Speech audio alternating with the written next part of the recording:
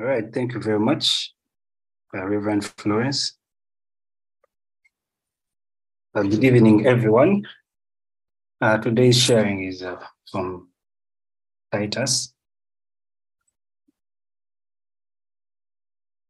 All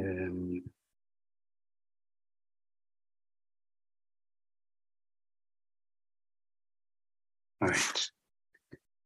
Today's sharing is from Titus, chapter 2.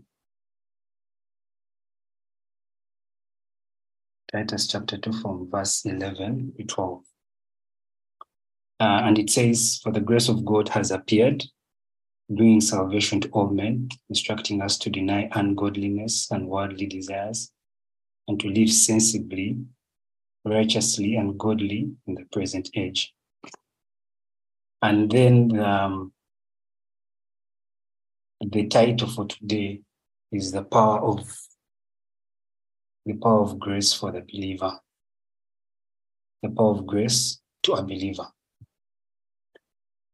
All right. Maybe before I go any further, I could also pray. Heavenly Father, I'm thankful for the time that I'm going to spend on this call with your people. I pray that you will prepare every heart that is here. I pray, Lord, that you'll use me as your vessel to communicate your word. May it be audible, may it be clear, and may it cut to the heart of someone, may it convict, may it reprove, may it teach, may it correct, so that these men, God and women, may be adequately equipped for every good work. In Jesus' mighty name of prayer. Amen. All right. For us to better understand this passage, these two verses, I think we will appreciate them better if we get the context of where Paul is coming from. So first of all, we need to understand that this book, Titus, was written by Paul. And Paul wrote this letter or epistle to Titus. And when he wrote this letter to him when he had left him at Crete to oversee the establishment of the churches. So Paul, I think it was his second missionary journey, had gone to Crete, and he left there Titus to establish these churches. We find that in Titus chapter 1, verse 5, which says, "For this reason I left you in Crete, that you would set in order what remains and appoint elders in every city, as I directed you."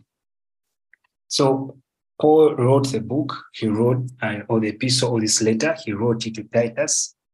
And we are seeing in Titus 1:5, the reason why he left him in Crete was so that he could appoint elders. And then he goes on to give qualifications for elders. And we see that in verse 7 to 8. It says that these overseers must be above reproach as God's stewards, not self-willed, not quickly tempered, not addicted to wine, not pugnacious, not fond of sordid gain, but hospitable, loving, what is good and sensible, just, devout, and self-controlled.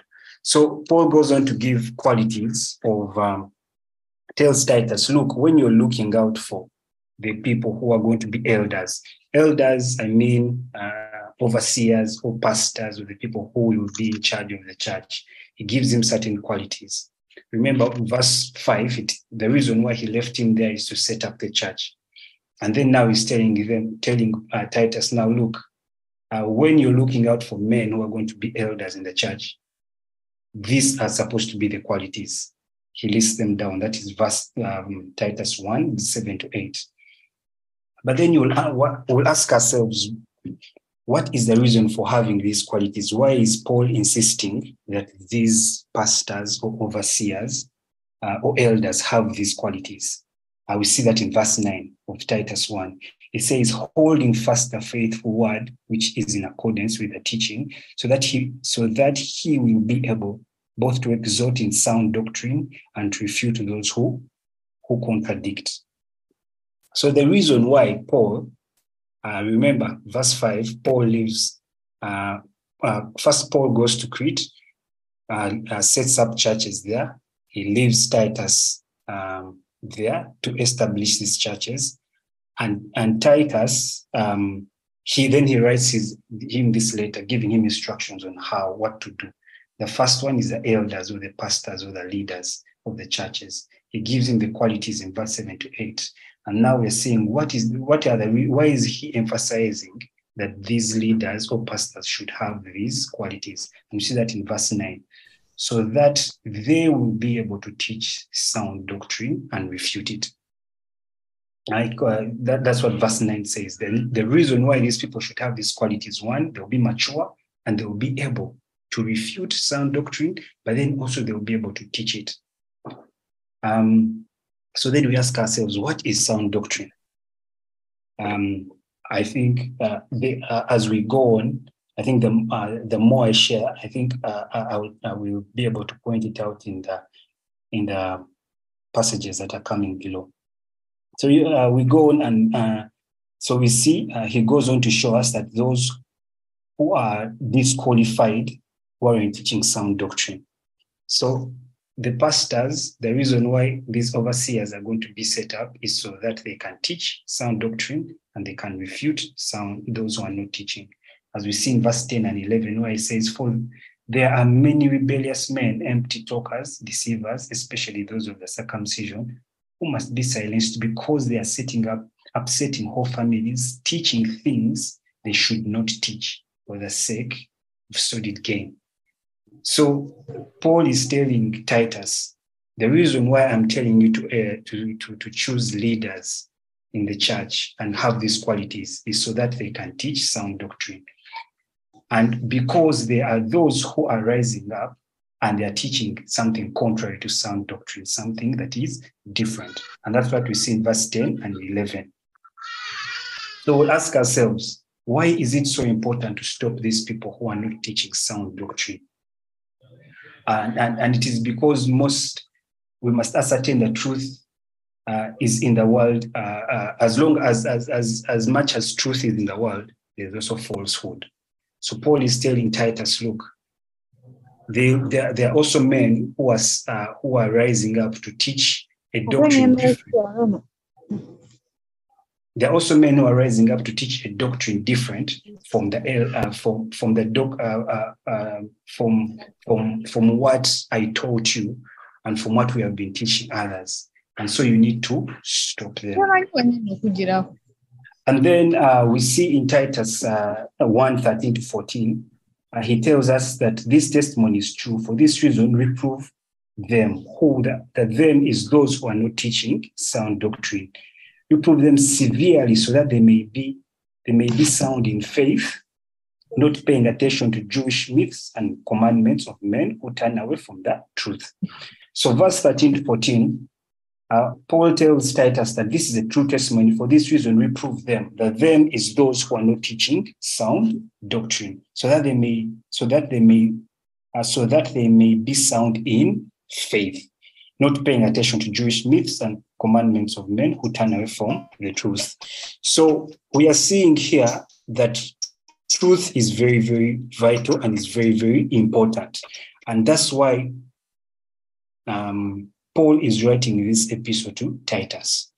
One is choose leaders who are mature in faith. He gives them the qualities, and then he tells him that these leaders and you, Titus, should be able to reprove, stop severely those who are not teaching sound doctrine. And then he goes on telling okay, maybe we'll ask ourselves, but how will Titus know that these people are changing? Or how will he know or identify that sound doctrine is starting to have an impact and changing lives? We see that in the next verse 14, that says, to the pure, all things are pure, but to those who are defiled and unbelieving, nothing is pure. But both their mind and their conscience are defiled. So for those who are not teaching sound doctrine, this would be an example of them. But those who are teaching sound doctrine, there will be a difference. Their mind and thoughts will be renewed. The change will start in their hearts, and their conscience will be renewed. And that's the impact of sound doctrine. A sound doctrine will go on to make the people pure. It will make them renewed. Those that are defiled will no longer be defiled. And they will be renewed both in their conscience and in their mind. So he gives them instructions of elders at first in the church. He tells him, choose these elders. And then he tells them these elders need to teach sound doctrine. And then he shows him how to point out to those who are not teaching sound doctrine. And then he goes on to tell him the importance of sound doctrine. The importance is people who need to, the importance of sound doctrine in our lives is it renews our minds, it renews our conscience, and it makes us pure. It makes us righteous. And that's why he's emphasizing sound doctrine. And then the next thing he tells him that we see it in verse 15 and 16 of Titus 1. It says, they profess to know God, but their deeds, they deny him. By their deeds, they deny him, being detestable and disobedient, worthless for good deed. So this is the description of those who are not teaching sound doctrine, or who are seated under doctrine that is defiled. But then the opposite is also true. Those who are seated under sound doctrine, are listening, who are feeding on sound doctrine, we shall know them by their deeds, because it tells them they will profess to know. These people who don't know sound doctrine, they profess to know God. That is okay. But by their deeds, they deny him. So the opposite is also true. Those who are seated under sound doctrine, by their deeds, they will honor God. They will be obedient, and we shall know them by their good works. That will be the fruit, that will be the evidence of those who are listening, who are teaching sound doctrine. And then we come to Titus 2. Titus 2, Paul tells Titus in verse 1, but as for you, speak the things which are fitting of sound doctrine. So I think this specific passage goes on to show the importance of having sound doctrine in our lives. As Paul is continuously pounding and insisting on the need of sound doctrine in the lives of the elders in the church, and now we are going to see the importance of sound doctrine in the people. So we have first seen the importance of sound doctrine in the elders, choosing elders who have the qualities of sound doctrine, who are teaching sound doctrine, who are teaching sound teaching. And now, what will be the effect of such godly leaders or godly men and women in the lives of the community or the church? That's what we see in Titus 2. He starts with verse 1 telling him, Titus 2:1, but as of you, speak the things which are fitting of sound doctrine. It says, but you, Titus, you should speak sound doctrine. And then what will be the evidence of sound doctrine in the people? And that's what Paul lists down a few qualities. He says that the older men, verse 2, it says, older men are to be temperate, dignified, sensible, sound in faith, in love, and perseverance. Now that will be the evidence of sound doctrine in the lives of older men in the community or in the church. Older men will behave this way, or their attitude or their hearts will be changed, and these will be the deeds or the fruit or the character that we see in them. Temperance, they'll be dignified, they'll be sensible, in faith, in love, and perseverance. And then he goes on to show us another category, which is the older women. It says, but how will the older women be like? Verse 3 says of Titus 2, says, older women likewise are to be reverent in their behavior, not malicious gossips, no enslaved to much wine, teaching what is good. So this will be the change in character, or what we shall see as older women in the community. This is how they will behave, or will be like. And then we see the next category, which is the younger women. It says they will love their husbands, love their children, be sensible, pure, workers at home, kind, being subject to their own husbands, so that the word of God will not be dishonored. So this will be the evidence of young women in the community who are listening or who are feeding sound doctrine. This will be the evidence of that. And then young men, that's the next category. It says, young men likewise urge them to be sensible in all things, show yourself to be an example of good deeds, with purity in doctrine, dignified, sound in speech, which is beyond reproach, so that the opponent will be put to shame, having nothing bad to say about us. So he's telling Titus that now when you teach sound doctrine, because remember I told him that in verse 1 of Titus 1:2, you, Titus, teach sound doctrine. And when you teach sound doctrine, this is what this will be the evidence of the younger men. They will be sensible, likewise urge them. So because Titus is teaching sound doctrine, he will be able to urge young men, look, this is how you ought to behave. So this is the sound doctrine that is supposed to teach to the young men, to be good examples in their deeds, in purity, above reproach, and having nothing, the opponent will have nothing to say about them. And then the last category he lists are the slaves or employees. Urge bond servants to be subject to their own masters in everything, to be well-pleasing, not argumentative, not pilfering, but showing all good faith so that they will adorn the doctrine of God, our Savior, in every respect. So this is how the slaves or bond servants or the workers will ought to behave. And so from chapter 1 to right now here, maybe a quick review, maybe for those who have just joined. So Paul writes this epistle to Titus. Paul had been to Crete and he had set up a couple of churches there, house churches, and he leaves Titus there to oversee them. And then he writes in this letter on how the people ought to behave in the community. The first thing he tells him is how the elders, those are the pastors or the overseers in the church, ought to be, or the people he will choose to be pastors, how their qualities, that the ones they will have are these. He lists them down.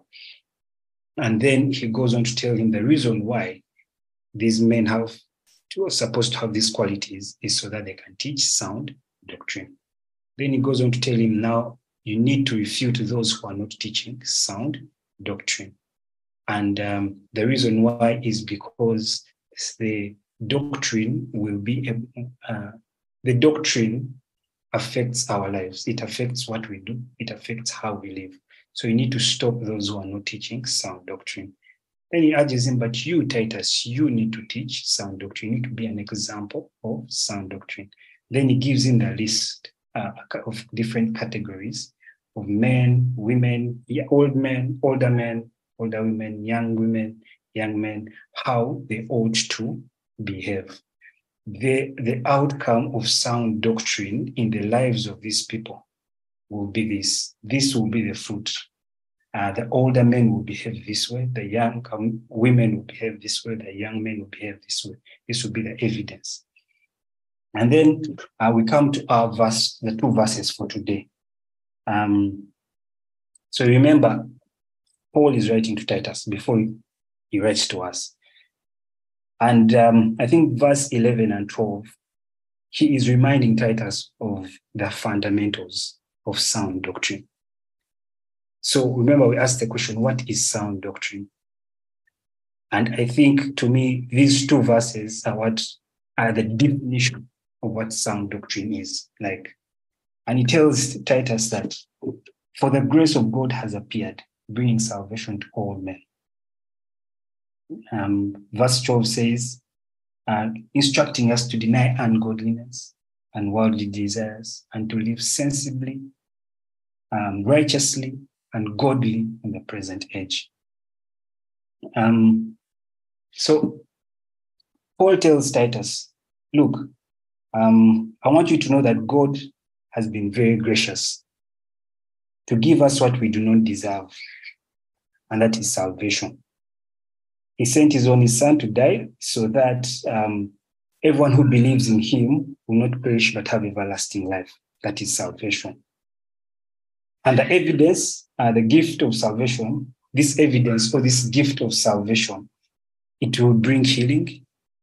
But first, the healing, before it will be seen outwardly, it will first be in the heart. It will work in the hearts of men, and it will bring transformation or changing of lives. It will change hearts. It will change people's thoughts. It will change the way people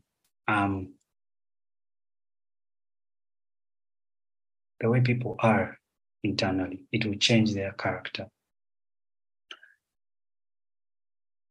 And then verse 12, or before we go to verse 12, the other part is the changing of the heart is internal. It's God doing it. It's God doing it. The verse 11, the grace of God has appeared, bringing salvation to all men. It's by the grace of God, or by grace meaning God giving us what we do not deserve, which is his son. By his graciousness, he has given us his son. And because of that, his son has come and he has died, John 3:16. And because of him, we have this gift, which is salvation. And but that is something Titus cannot see with his eyes. It is because we can't see that you have believed, or you've gotten saved with just looking. So salvation is by believing. You believe that Christ Jesus died, he rose again, and then you're saved. That is salvation. But then verse 12 will be the evidence of the salvation, which says, instructing us to deny ungodliness, unworldly desires, and to live sensibly, righteously, and godly in this present age. So Titus, this is how he will be able to notice or to know those who have been impacted, who have truly believed, who have truly been by the power, who have truly been impacted by the power of the grace of God through the gift of salvation. This is how he will know them. They will deny ungodliness and worldly desires, and they will live sensibly, they will live righteously, and they will live godly lives. So what is salvation? So what is sound doctrine? Sound doctrine is this, that we believe that by the grace of God, he has given us something that we do not deserve. And this is his son to come and die for us. And that he has given this gift to any man who will believe. And this gift has an impact to transform lives, as we see in verse 12.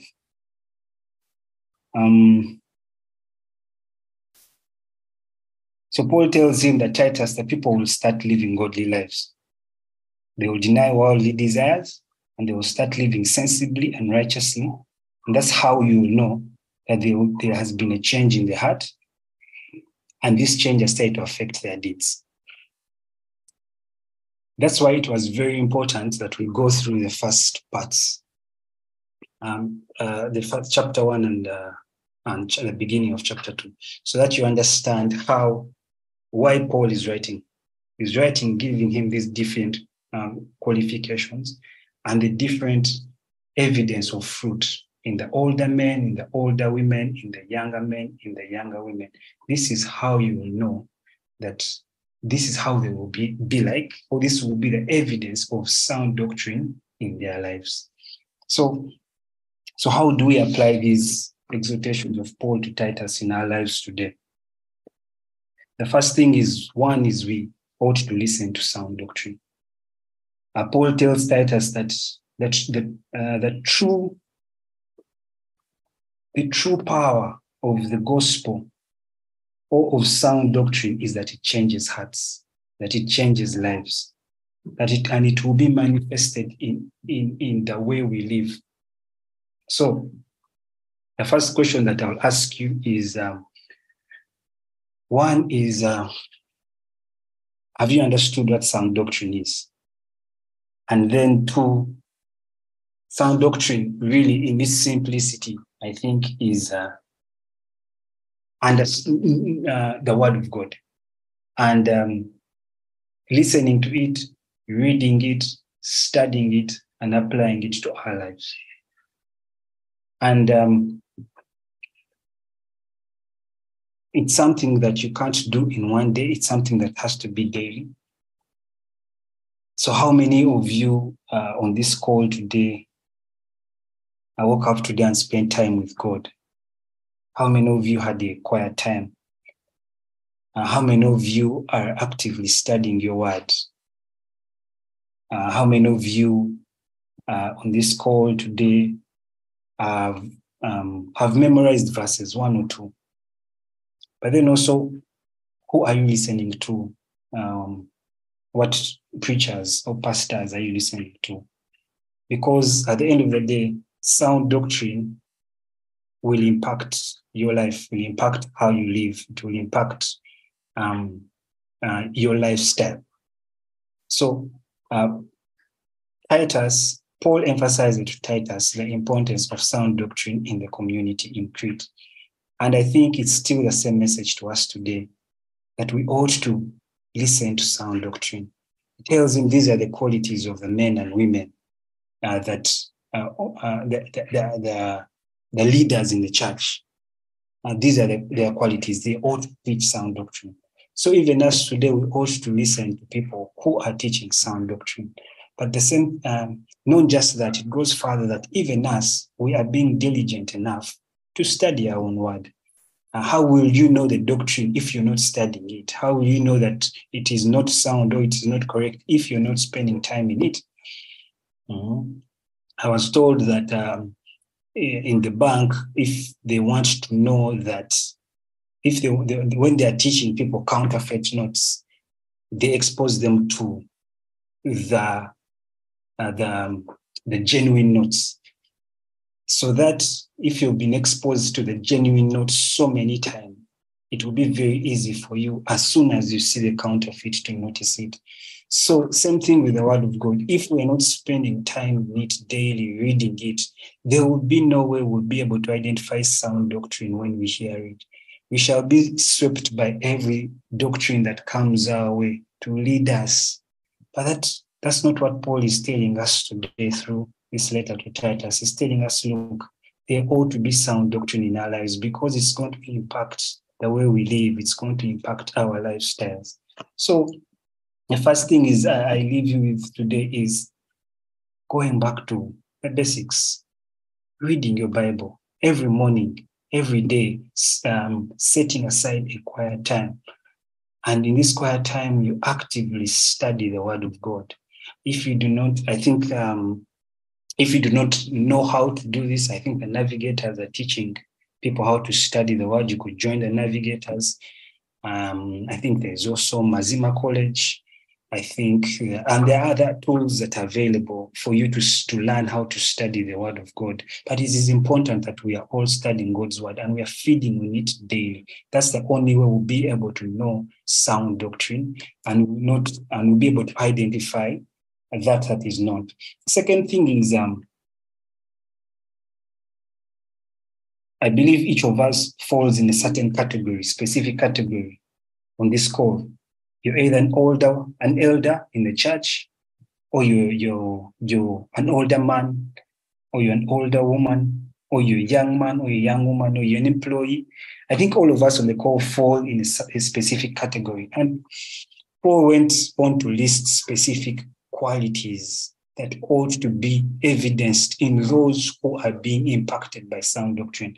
So when you go through these qualities, would you say that you can stand up and say that you're a good example in your community, in your church? So the second thing is I I will implore you to go back, read these qualities, and allow the Holy Spirit to search your heart where there is need to change, where there is need for growth, where there is need for transformation. Because we ought to set a good example as the young men, as the young women, as the older men, as the older women, and as the pastors. And I know it may seem overwhelming. The qualities that are listed there may seem overwhelming, and it may seem challenging to attain this kind of righteousness, because when you read all these qualities, it seems like it's very hard to be this kind of person. But I think that's the importance of today's message. And the importance of today's message is to remind you of the power of the grace of God to you, a believer. It is to remind you that you're not doing this in your own strength, that you're not going to become this person listed, these qualities listed here. You're not going to become this person in your own strength. That's the grace of God. It has appeared to all men, including you on this call, and it is going to give you the power. It's going to give you the power to transform you and make you into that person, make you into that person of verse 12, of Titus 2:12, to make you that person of the qualities that have been listed. So my encouragement to you is you're not doing this. You're not going to do this on your own. That's the power of the grace of God. We could not attain salvation on our own. We could not come to God on our own. And salvation is a gift. We do not earn it, we receive it. So one is your understanding that the power of the grace of God is what's going to enable you to transform and to become this kind of person. So I implore you to rest in Him, to depend on Him, because He has given the grace to all men, including you and me, on this call. And if you've never given your life to Christ, I think today is a good day to think about it. Or why would God pour out His grace and give the gift of salvation to all men, and you're not part of this? I made this decision a couple of years ago, and I continue to tell everyone it's the best decision I've ever made in my life. So if you're in this call and you've never given your life to Christ,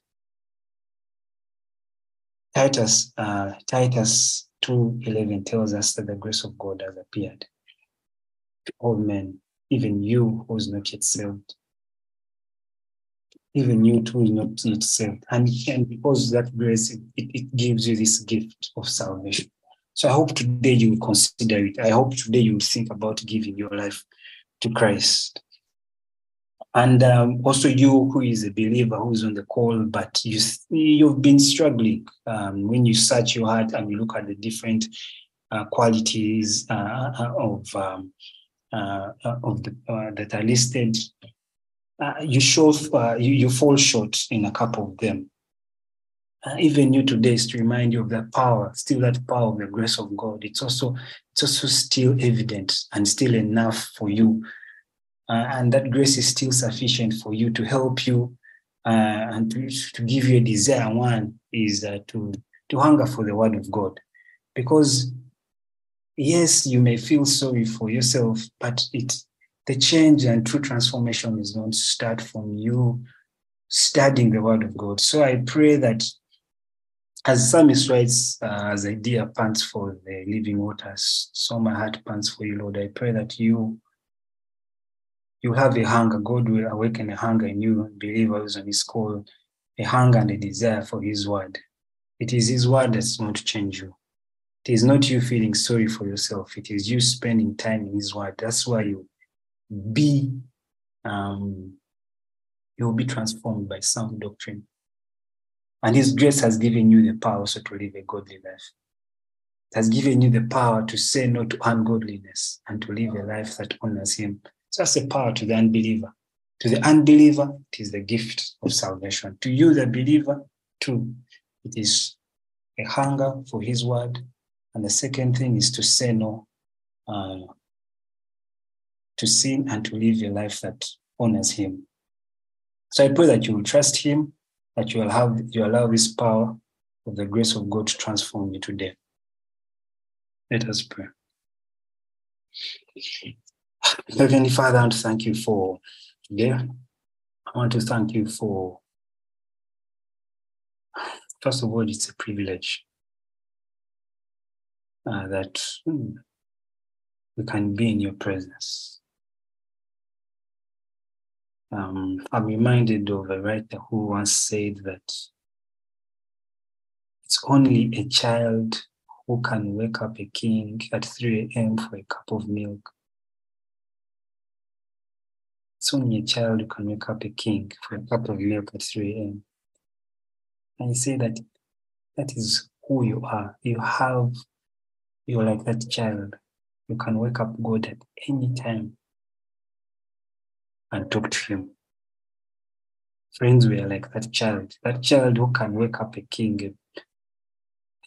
You have that grace to go to God at any time, to approach his throne of grace boldly.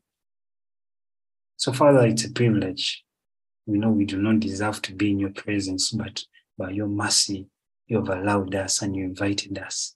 First of all, we say thank you that you allow sinners like us to come and commune with you.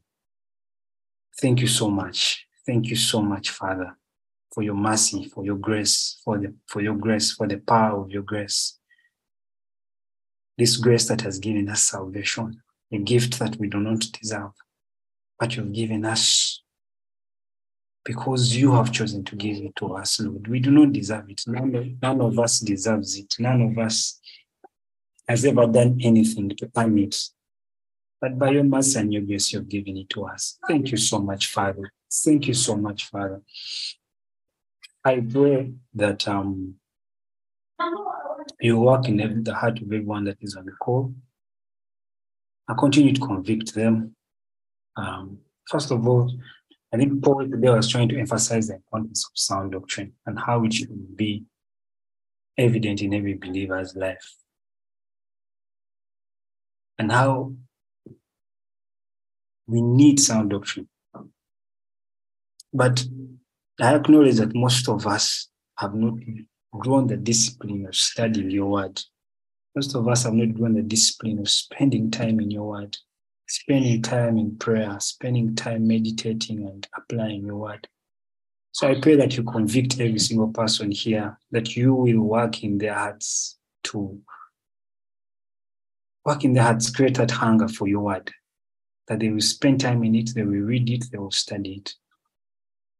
And then I also pray for a change in hearts, Lord, those who may be struggling with any sin, Lord, or any habit that does not honor you. I pray that, Father, still this grace is sufficient for them to say no to ungodliness and to live a life that is sensible, that is righteous, and that is pleasing to you. Remind them that they are no longer slaves to sin, and that by your grace and by this gift of salvation, you've given them the power to say no to sin and to say yes to godliness.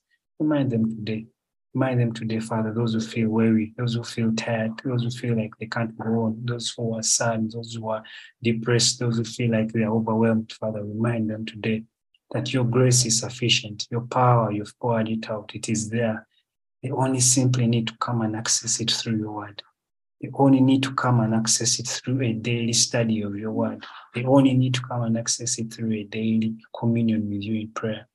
I pray that we start to appreciate this grace that God has given us. We may sit here and we talk as much as we can, but if we do not live and go apply these things that the Lord is telling us, everything is in vain. So I pray that these things don't enter from one ear and enter and leave from the other. I pray that you will pick something today, that you will hold on to something today. And I pray, if you forget everything, do not forget this one thing, sound doctrine, going back to the basics, to reading the word of God, studying it, enjoying it. So Father, I pray that also we'll not just commune with you, study your word for the importance of just taking it off, but we will be those Christians who enjoy just being in your presence. We'll be those Christians who enjoy you so much that we just want to come and commune with you, come and spend time with you in your word. So create that hunger in us, create that desire in us, Lord. I know everyone who's on this call, they have been intentional. 6 p.m. they could be somewhere else, Lord, but they have taken off their time to come and listen in and pray. So I pray, Father, that you will bless them. Bless them, Lord. Bless them, Father, everyone, the desires of their hearts, that you will bless them, align their will with your will. May they let go of that is not of your will, and may they be conformed to yours, Lord. So bless them, Father. Bless them, Father. Bless them, Father. Watch over them. Watch over their families. Watch over their going in. Watch over their coming out. Watch over their work. Watch over their businesses. Watch over their marriages. Watch over their children. Watch over everything that concerns them, Lord. May they experience your goodness in the land of the living. Those who are going through trials, Lord, remind them that you're with them, that you have not left them, that you've not forsaken them. Remind them that you're still faithful to the end, that they not give up. I pray for everyone here. Someone who may be trying to give up, I pray that you will not give up. Remind you that the Lord is still present, that he's still attentive, and he still hears prayer and still answers prayer. So don't give up. Hold on. The Lord is faithful. He will come through. Father, we thank you. We thank you for the opportunity to be in your presence, that you allow us to be in your presence, you allow us to commune with you, and that you allow us and you share our prayers. And that, Father, that you answer our prayers, Lord. That there is no prayer of us that comes your way that you don't answer. Some you answer with yes, and we thank you. Some you answer with wait, and we thank you. Even to some you answer no, and we still thank you. Lord, we do not come to you because we want to get answers. No, we come to you because we love you.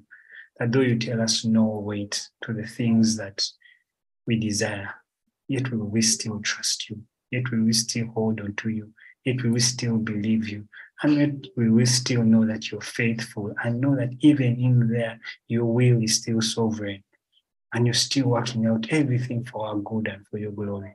And may that love that you have for us continue to convict us to persevere in prayer, to persevere and to hold on to your word, and to daily die to our selfishness, daily die to our sin. And may your word transform us, and we live lives that are godly, so that when the world sees us, we shall be true beacons of light, that we present Christ and reflect Christ to the world, to the glory and honor of your name. In Jesus' mighty name I've prayed.